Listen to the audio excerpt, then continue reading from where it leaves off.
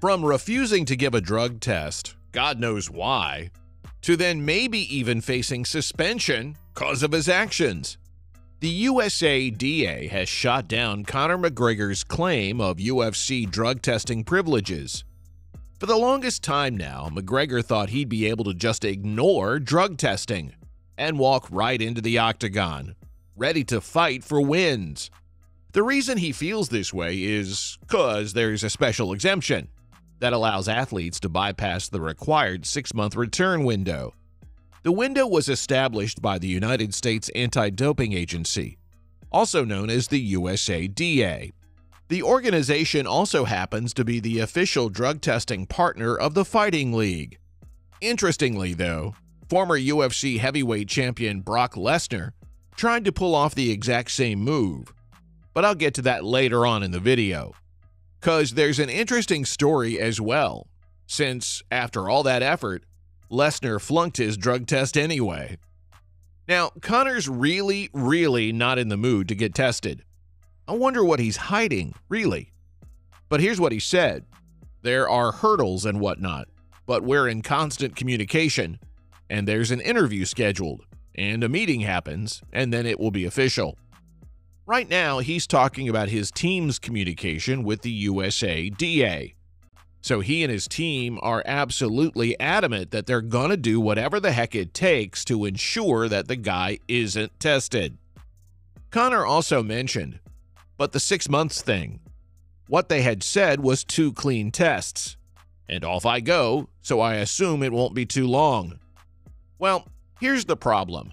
The USADA is all ready to burst Conor's bubble. Someone from McGregor's team really should have checked in with the USADA, because the agency itself has other plans. The USADA has stated that it meets with all the athletes that enter or re-enter the testing pool. However, the agency, as of right now, has no meeting at all whatsoever to set up Conor. And interestingly enough, neither has the USADA received any notice of Conor coming out of his retirement to compete. The thing that Conor's having a really tough time understanding is that the UFC rules are clear and set in stone. In addition to 2 negative tests, an athlete must make themselves available for testing 6 months before returning to competition.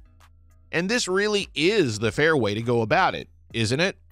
Because this ensures that an athlete doesn't use the retirement status to gain an unfair advantage. Because during the retirement period, they might use prohibited substances, which could of course give them a massive advantage over their opponents. Now, there's still a small chance that Conor might not have to make himself available after all. Yeah, there's a slight chance that McGregor could maybe secure a special exemption once he's finished his coaching duties. The issue is, the promotion would have to absolutely prove that Conor's case is an exceptional circumstance.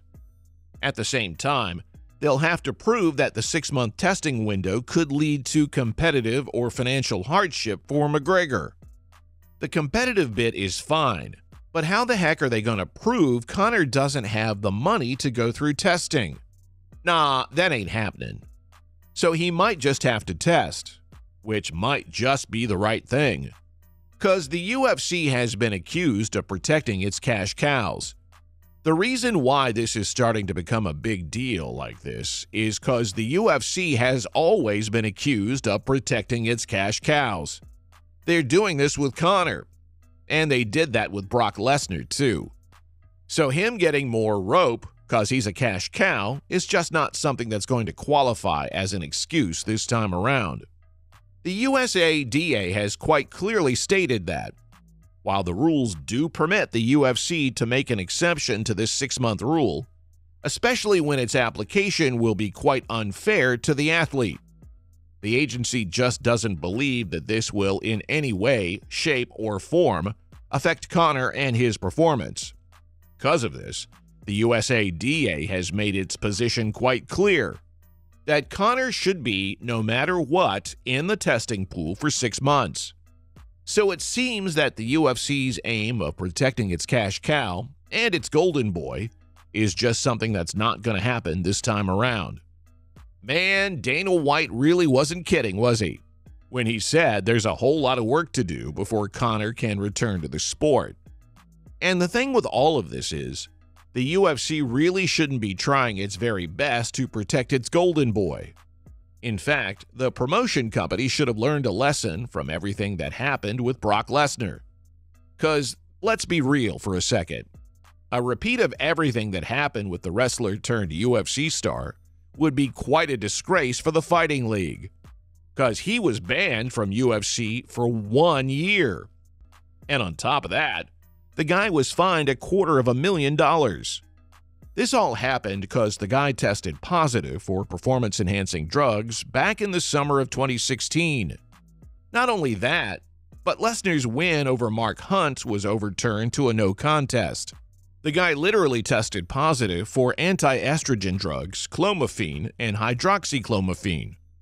At the same time, though, many fans argued that the fine just wasn't enough, because it was only 10% of the $2.5 million the guy got for his July match, which he of course won because he was jacked up on drugs. So not only was he slapped with a fine, but as I mentioned, he was suspended too. Now imagine if something like this ends up happening to McGregor. That would, quite literally, be catastrophic, not just for the sport, but for the guy too. At the same time, his reluctance to get tested just kind of gives it all away, doesn't it? Because if he is indeed not doing anything wrong, then what's the problem here? Why are we even having this conversation? Because he can just admit himself to the pool. But he won't do that. And that is sus as heck. Because after all, Conor's almost 35 years old, and that means he's slowing down. And he won't be as good as he used to be. But to finally retire as a champion, he's gonna have to get creative.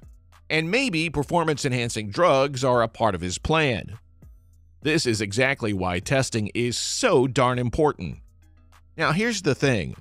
Normally, the UFC doesn't play around with testing, unless it's a cash cow.